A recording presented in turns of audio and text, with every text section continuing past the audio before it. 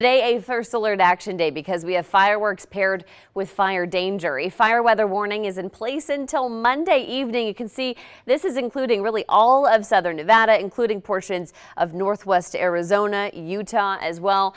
We're looking at gusty conditions paired with really low relative humidity, potentially dropping into the single digits.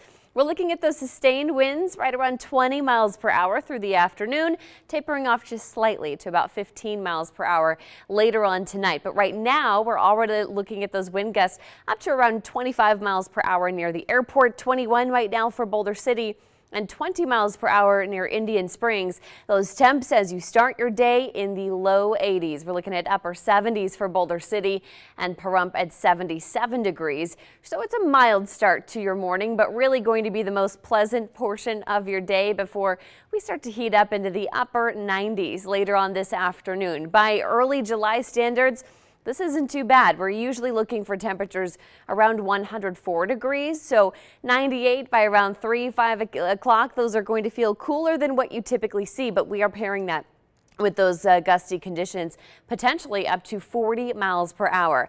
If you're hitting the pool today, bring that sunscreen and sun protection. We are going to see very high UV index. A burn can happen in as little as 10 to 15 minutes.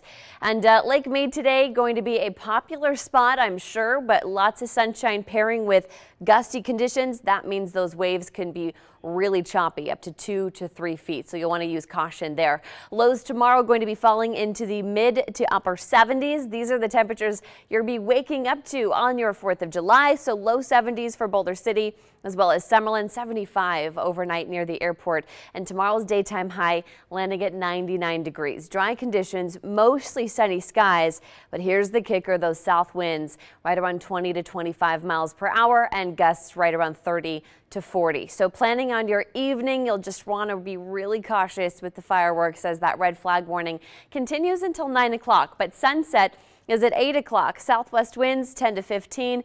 Temperatures falling back into the low 90s right around that time, and it'll likely feel like you're in the upper 80s. We'll stay in the double digits for those daytime highs until Tuesday, and the wind sticks around until Wednesday. But as we work towards Thursday and Friday, a pattern change bringing less wind and more heat. We're watching up to 108 by Saturday.